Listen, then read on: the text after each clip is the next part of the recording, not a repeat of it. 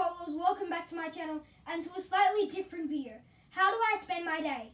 Now these life hacks and tips and schedules have helped me become the youngest NASA ambassador in the world and the only in Australia. Now if you're coming into online marketing or engineering, these tips can help. So let's get right into it.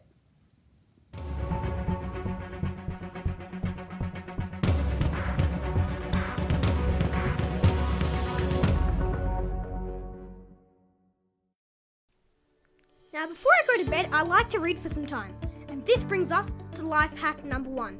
Find a good book to read. Please! Your mind will automatically dive into the book and you will go to sleep thinking about that. But to achieve this, you need to read at least for an hour. And please don't pick a short book or read a short book thinking that your mind will dive in. It won't. Another crucial thing is not to pick a horror book. Trust me, I normally don't read horror books anyway. I like to read something that I can learn and profit from. And books are super beneficial. After that, as shown, I like to stretch and then go to turn off the lights. But before I actually go to sleep, I have a galaxy light that I like to switch on. And then I get ready for bed and put on my blanket. So that there is my galaxy light. And then I go to bed and I like to put on my blanket, which is also a space one.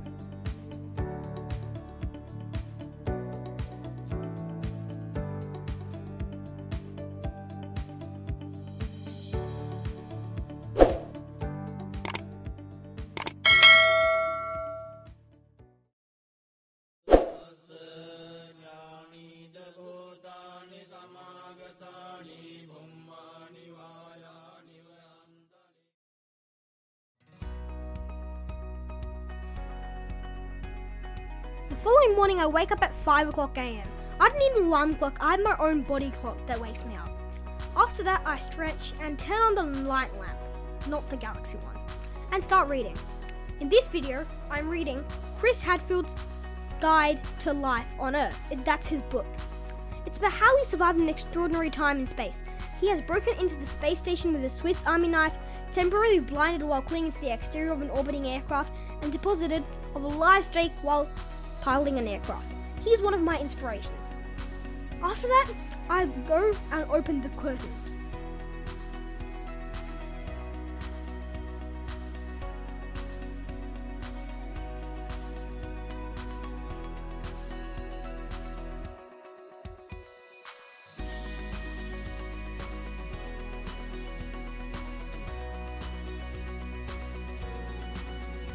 I like to make my bed thoroughly, and I do it for quite some time. That's exactly what I'm making a time lapse right here. But I like to do that because when I come back to sleep, it needs to be in a good mood, not having to do it all over again. So I like to make my bed and be in a good mood when I come to sleep. Now this here is the night lamp that I talked about earlier, and that's me getting Chris Hadfield's Guide to Life on Earth book out.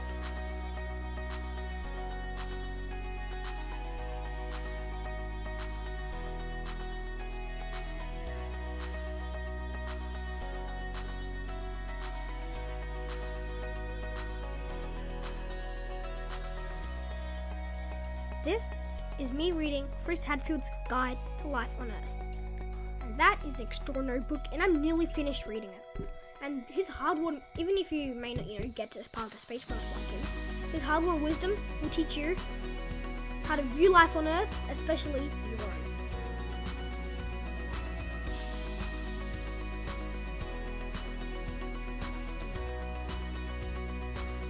And as I said before, I like to go and open the curtains. Doing this can elevate your mood amazingly. I had to use the lamp for reading because it was pitch dark before, because it was 5 o'clock AM. It was dawn. Then I go to my desk and start jotting down any, equation or whatever equation just comes into my mind. And trust me, a lot come. Whether it's about drag or velocity, I write it down. And this is life hack number 2. Work in the morning. Whichever subject it is, express your thoughts down. All you need is a piece of paper and a pen or pencil. This gets your brain fully energized and in the zone for the day.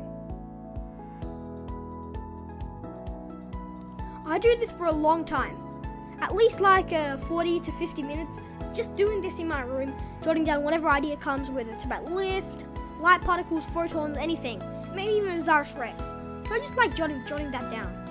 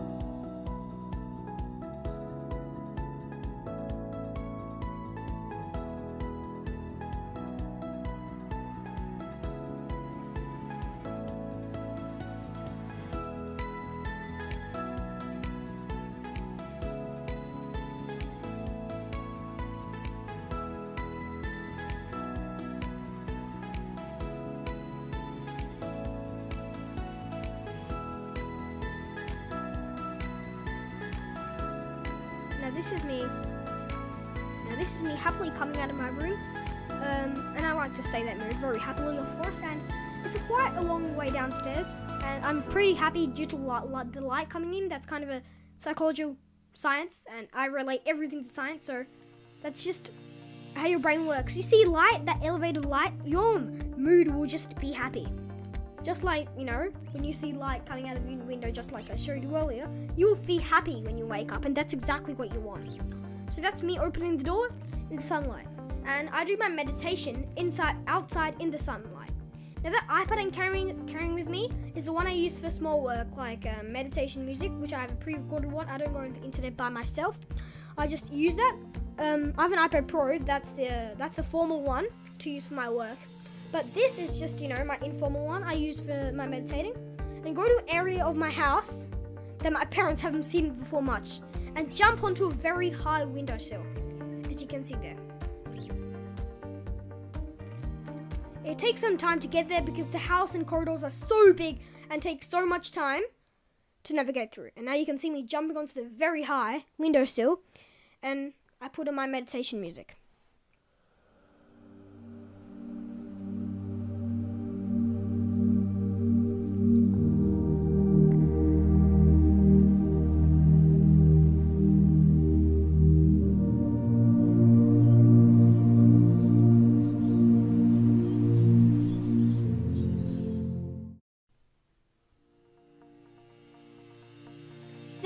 I start eating my breakfast. My mum normally gives me milk, rice, and I eat cereal shortly after. Then I do a shower and do all the things, etc., etc., etc., and get ready to go to my secret underground laboratory. So when I go into my secret underground cave, you can see this door. And when that door opens, guess what's going to be revealed? Another door. And let's see what happens when we open that door. You're going to see a very small green hub. Now it's so dark and so secret that you can't see it at all. But I don't want my viewers to be disappointed. But I'm going to include it in this video. But you have to look at it with your eyes shut. First it looks like that, but if you open your eyes a tiny bit, it looks like this. So yes, you can look at it. Not so secret anymore. Tons and books. After that, I get out of my library and get ready for dinner. Of course I have lunch. Through the middle of my secret underground laboratory. Out through my corridor of books, thousands of books. A quick awareness ad.